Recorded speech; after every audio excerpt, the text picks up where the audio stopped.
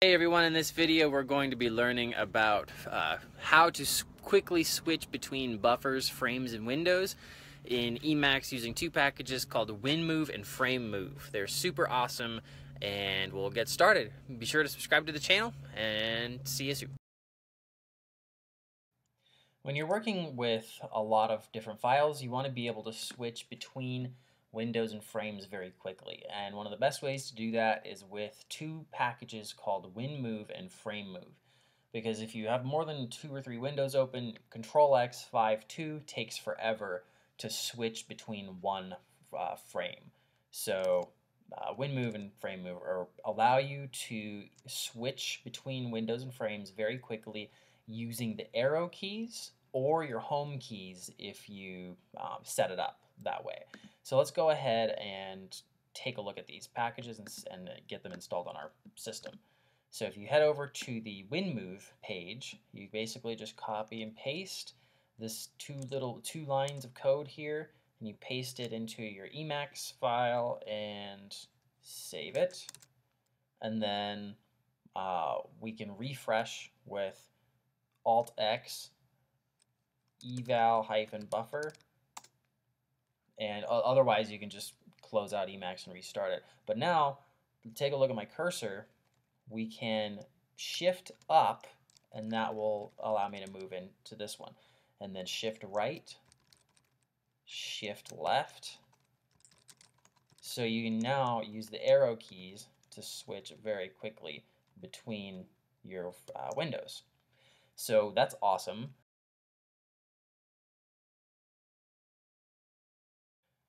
FrameMove is basically exactly like WindMove, but it works with frames. So let's go ahead and install that. And I'm going to install it with Melpa, so I don't need this require. At least I don't think I do. So I'm going to copy that and paste into my .emacs config. Save the configuration, and I'm going to install with Melpa. So Alt-X package list packages,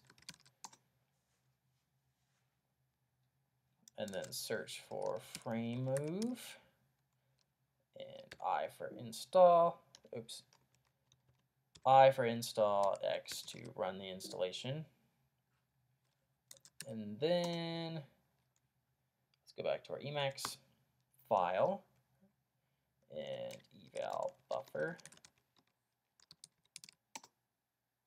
Okay, and now let's give it a try. So Control-X 5.2 to create a new buffer. And let's see here, let's give it a try. So yes, so it works. You can see it's switching the frames this time, but it looks like it uses command by default. So, well, on a Mac it would be command. I think, I'm not sure what it would be on Windows or in Linux. It might be like a control or the Windows key or something, but just mess around and see what that is. But so now we can switch both windows and frames by using the arrow keys.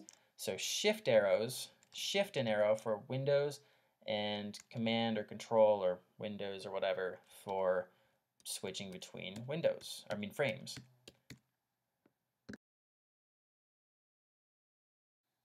If you prefer to have the shift and arrow keys help you switch between both frames and windows, then I recommend you use this integration code so you can integrate WindMove and FrameMove together to both use the same commands. So what will happen is the shift arrows will switch windows until there's no more windows, and then if there's a frame in that direction, then it'll hop over to the new frame. So if you want to do that, we can just get rid of this FrameMove default bindings, and we'll put in this integration code. So set Q FrameMove hook into WindMove. So you're hooking them together. So let's go ahead and save that, and then refresh Emacs with Alt-X eval-buffer.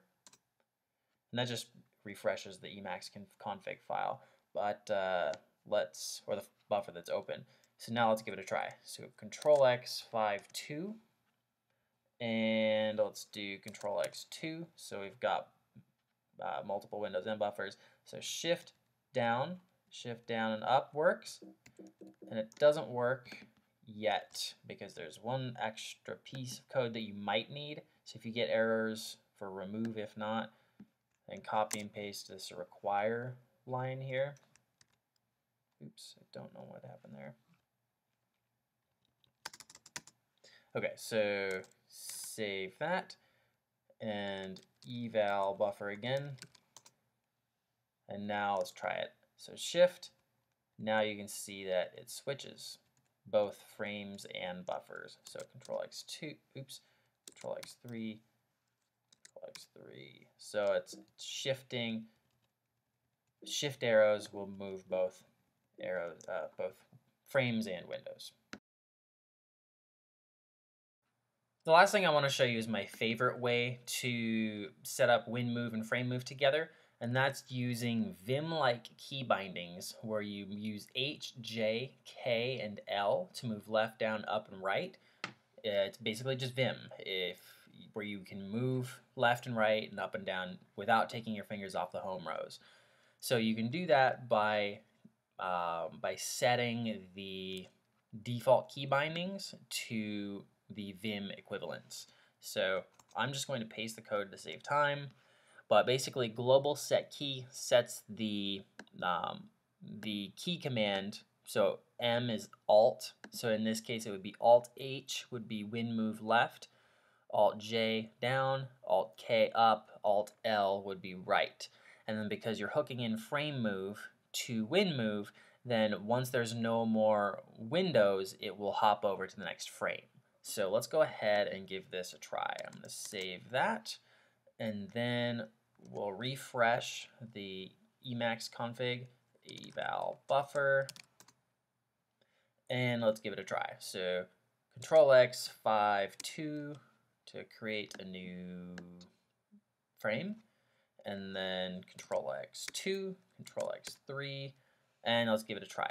And so it's not the Shift and arrow keys anymore, it's Alt and Vim keys. So Alt L for right, J for down, K for up, and then all the way over, hopping over to a different frame, and you can see it works. So that is super awesome. And yeah, so that's basically my setup. Hey all you techno geeks, I hope you really enjoyed the video.